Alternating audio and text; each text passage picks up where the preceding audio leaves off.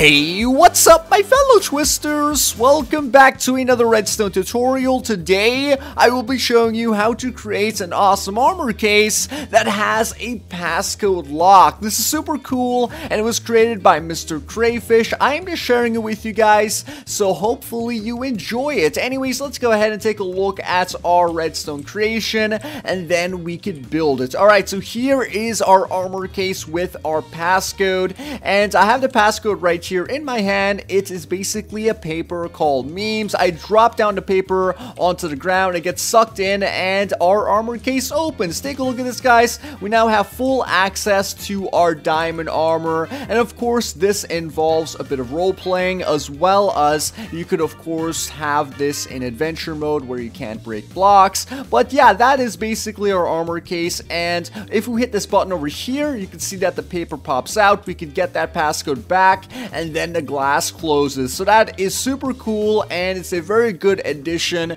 to your Minecraft world. So now let's go ahead and take a look at how to build this. Now, it's pretty simple, so let's just get started by getting ourselves a nice open area. I recommend you guys practice building this on a super flat. That way you could follow along with me without worrying about where you have to build in the world, much like I do right now. Alright, so anyways, yeah, just get an area in your world, dig down 2 blocks in the ground like that, grab yourselves a sticky piston, place it in the hole facing up with a block of glass on the face of that. Now once you have that, you want to go ahead and grab another block of your choice, place 5 blocks on top of this glass, 1, 2, 3, 4, and 5. Destroy 4 blocks at the bottom, grab yourselves a sticky piston, place it facing down on the face of this block right over here with a glass on the face of that sticky piston. Then once you have that, you want to go ahead and destroy 2 blocks right over here. That is 1 block left from our sticky piston, and then you want to go ahead and dig 4 blocks down again, so 1, 2, 3, 4, and then do the same on this row as well. So now you have a 2 by 5 area, and you want to dig down another layer, so it's a 2 by 5 by 2 area. Now once you have that, you want to go ahead and grab a block of your choice, and then this time go 1 block right of our sticky piston, and then 1 block down, destroy this block, place down a block of your choice right over here to highlight the area, and then destroy this block to make a hole in the ground. Now in this hole, you want to go ahead and grab yourselves a redstone torch, place it on the face of this block, and then you want to grab yourselves 2 droppers, place it on top of each other right over here, and you do that by basically crouching. And then once you have that, grab yourselves a hopper, then crouch it again and right click on that dropper to place the hopper going into the dropper, place another hopper going into the first hopper, and finally a third hopper going into the second hopper. So it's going from here to there, and then we have our redstone torch at the bottom.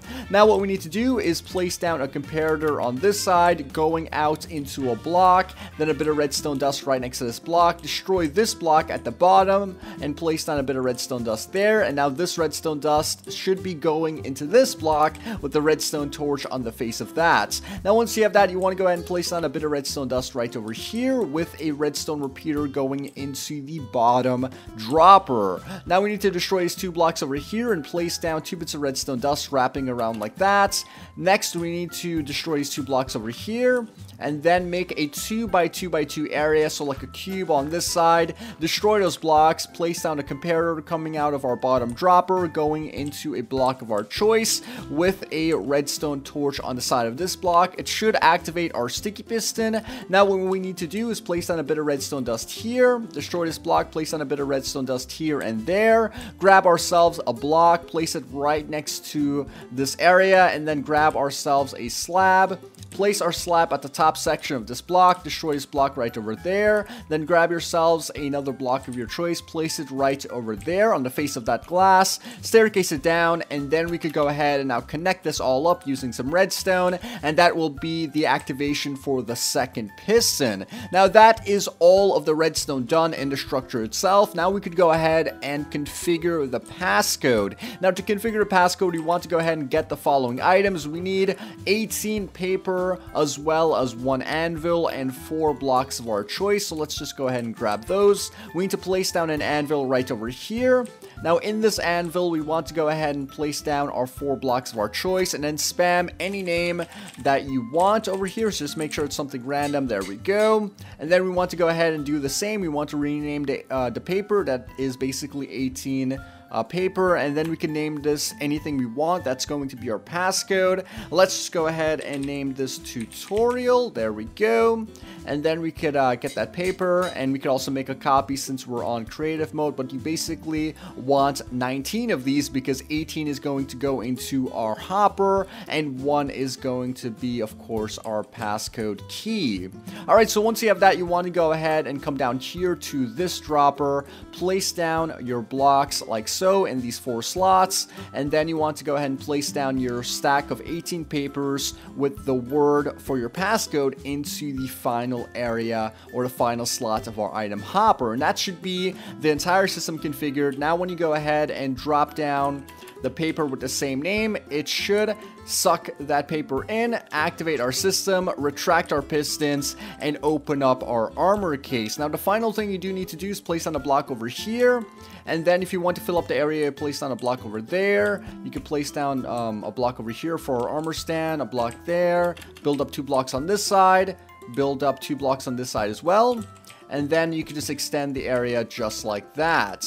Alright, so let's just build this over here so we could quickly demonstrate this. There we go. Fill out this area with grass or whatever block that you like, and then finally we place down our armor stand, of course, in that area that we just made. So here's our armor stand. I'm just gonna go ahead and drop this paper. Where's the paper actually? Oh yeah, it's in the system. Okay, so I'm gonna delete all the items in my inventory, and then I am going to grab ourselves an armor stand, or actually armor for our armor stand. Let's just grab diamond armor. There we go. And I'm gonna place the diamond armor onto the armor stand. And now we have ourselves everything working for a roleplay. So now the final thing we need to do is grab ourselves a button, place it on this block right over here, and then right click on that button.